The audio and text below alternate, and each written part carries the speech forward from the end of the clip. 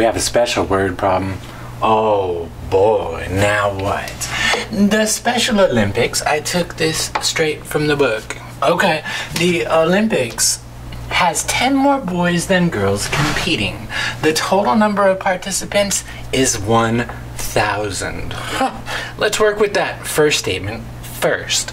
What? A Special Olympics event has 10 more boys than girls. How do we write that?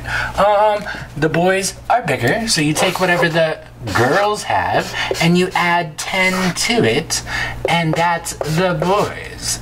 Yeah. There are 10 more boys than girls, so take girls, add 10, that's the boys. Then what?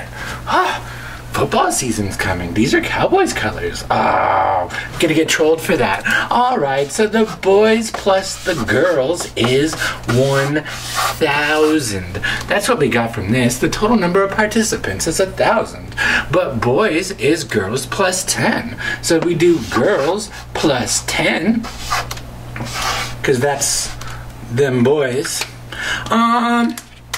Add that to it.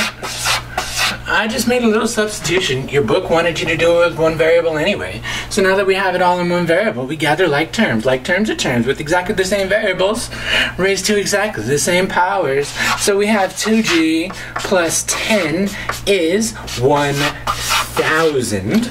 Now it's all linear and stuff. So,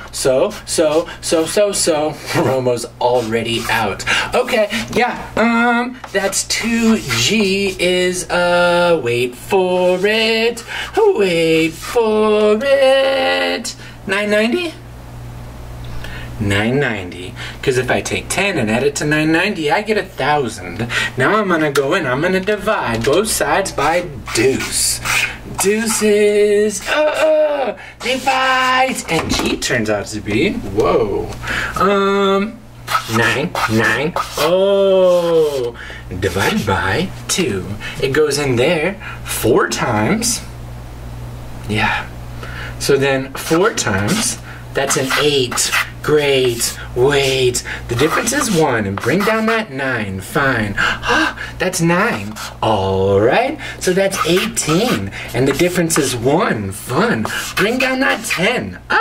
Good. I'm glad there wasn't a part of a person that's going to go in there evenly 5 times. Because 2 times 5 is 10, and the difference is nothing. I got no remainder. So what do I have? I have 495 girls competing, and the boys are 10 more. So 10 more than that. That's the girls plus 10. So then that's 505. 505. And there you go. That's the number of boys and girls in these Olympics. We're sorry, the number you have dialed is not in service at this time.